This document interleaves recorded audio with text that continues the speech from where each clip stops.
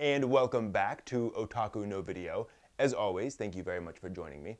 And in this video, I'm going to talk about reviewing with 4 pieces of advice on reviewing. And you may have seen my earlier video on this. This is going to go into a bit more detail than that one.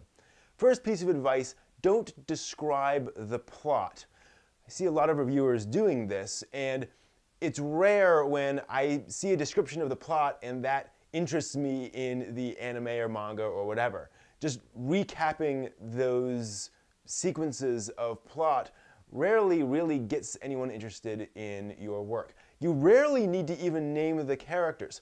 Now, you will want to describe the basic premise of the work, whether it's sci-fi or fantasy, whether it's a ragtag group of bounty hunters, things like that. But you'll usually only need a sentence or two. Okay, number 2, please don't talk about yourself. The more you use the word I, the more you talk about your own personal preferences, the less that's going to translate to the reader. The more subjective your review, in other words, the less likely that your reader or viewer is going to connect with that, because it's going to be your own personal subjective view on things, rather than describing the work itself. So instead of talking about yourself, talk about the work. Describe what's happening in the work. So instead of saying, I like X, Y, or Z, describe what it is that you like about it.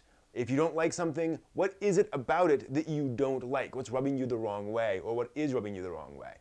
And if you can't articulate that, then that's a good sign that you need to think a little deeper, and you need to figure out what it is about those things that are triggering your personal interest or disinterest. Number 3 is kind of related to number 2. And it has to do with certain weasel words that I call value words. These are positive and negative adjectives like awesome, awful, terrible, amazing, good, bad, great, etc. These words are usually code words for I love or I hate. When you look at how they're used in reviews, they rarely describe anything more than the reviewer's personal preference. Now, of course, there's nothing wrong with having a personal preference, but as I mentioned earlier, the more you put that into a review, the more you're just describing your own personal taste as opposed to the work itself. So whenever you see yourself using those words, describe what it is that you think is awful or awesome or whatever, instead of using those words.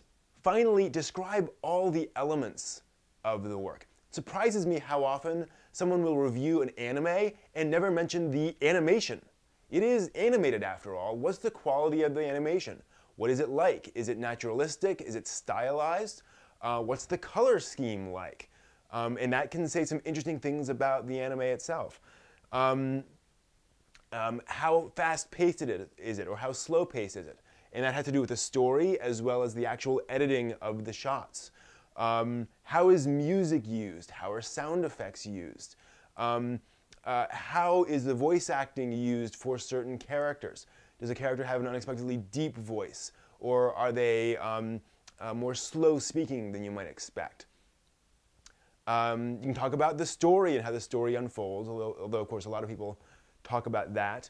But there are all these different elements to the work. Seek out these various elements and try to describe them in the work, and especially if you have some particular insight or some particular passion for one of those elements, absolutely, go for it.